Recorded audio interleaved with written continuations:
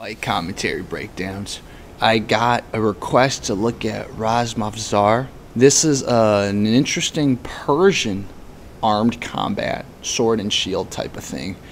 Persia, as in Iran, ancient Persian Empire stretched from India to Egypt. So it's a big place, but now usually when people say Persian, they mean people from Iran. So let's look very quickly. A little shield and then this curved blade.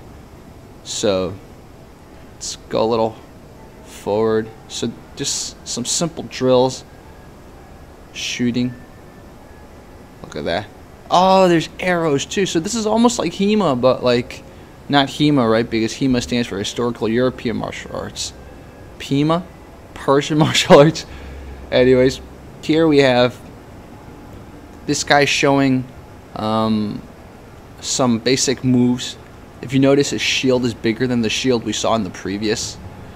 So, oh, this is really cool. So we know they got a variety of shields and a variety of different arms. So this is an actual fight in Prague, Razmafzar, and got the small shields going on. Boom. Attacking the legs and then attacking the body. So that shield is so small, man. So, oh, interesting. He's veering it up. Now he's fighting a guy with a long sword. Oh, this is so cool. So he's basically doing opponent after opponent. Kind of like what Xu Xiaodong was doing. Remember when he got his skull fractured? So let's look at what else he challenges. Okay, another longsword guy. That's pretty cool. You're like testing your arts. So now we have, this is in the United States they're training. They got one, this guy got a helmet, this guy got a hood. So, interesting stance right there he has. Boom. The girl sitting there maybe should wear some kind of eye protection. What do you guys think?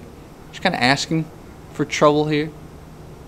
But this looks like a library or a high school kind of teacher room.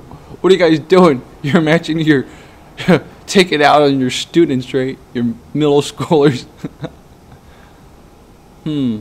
So that's all I'm going to show. Please go subscribe to Razmafzar. This is a channel.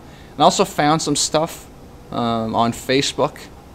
HP, Historical Persian Martial. So HEPMA.